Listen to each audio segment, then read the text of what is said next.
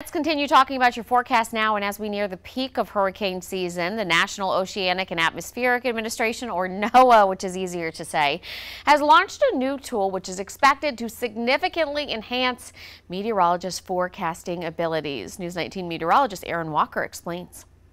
NOAA's newest model is the Hurricane Analysis and Forecast System, or HAFS. HAFS matches the high standards set by existing hurricane models for measuring storm intensity, but it is better at predicting rapid intensification. This prediction holds immense significance, as unexpected intensification before a storm makes landfall escalates the risk of fatalities, injuries, and property damage. According to the press release, last year's experimental version of HAFS was still the first model to accurately predict that Hurricane Ian would undergo secondary rapid intensification of wind speeds increasing 35 miles per hour in just 24 hours. Earlier predictions allow more time for storm preparations. One of HAF's most innovative features is its moving nest.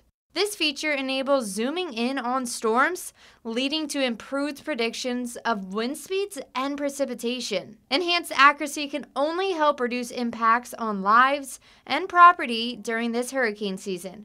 For News 19, I am meteorologist Aaron Walker.